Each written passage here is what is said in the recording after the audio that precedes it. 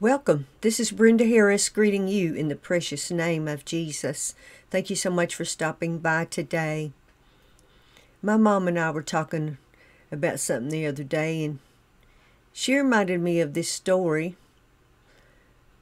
And then I recalled that I had watched a video about this several years ago. And I think it's so interesting. I thought you might be interested in it as well.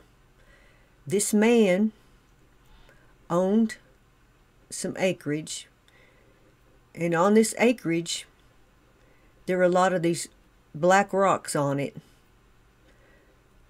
And during his life he was always trying to make a good buck, and he was also searching for diamonds. He would go to these places where you could search for diamonds, and he would look for diamonds, and he wanted to get wealthy.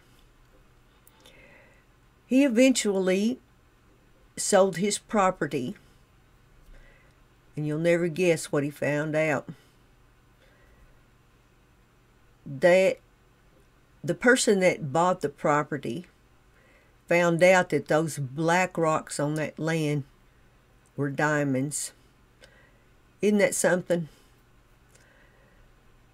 I guess the diamonds are created by a process. And the man didn't know that he was looking for great wealth, and he had it right there all along, and he got rid of it. And we were talking about it, and there's a spiritual truth there.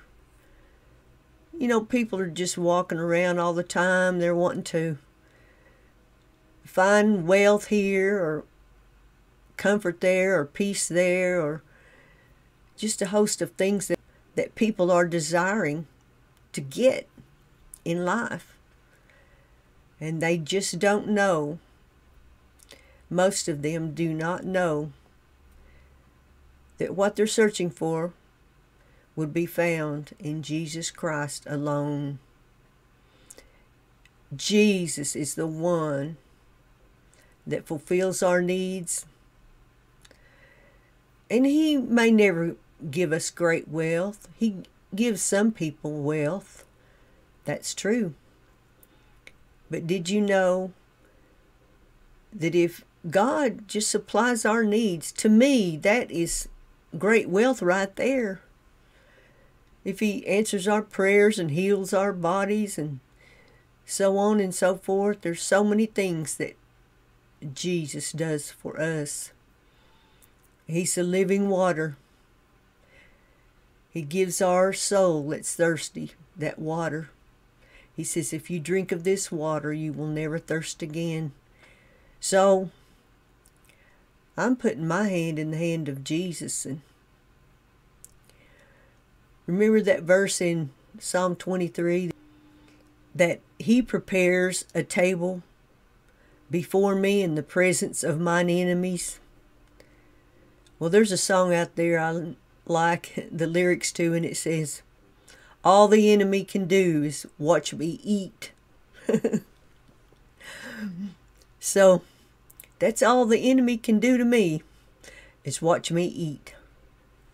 And that's all the enemy can do to you if you place your trust in him and the Lord God Almighty. Remember, God loves you, and so do I. Amen.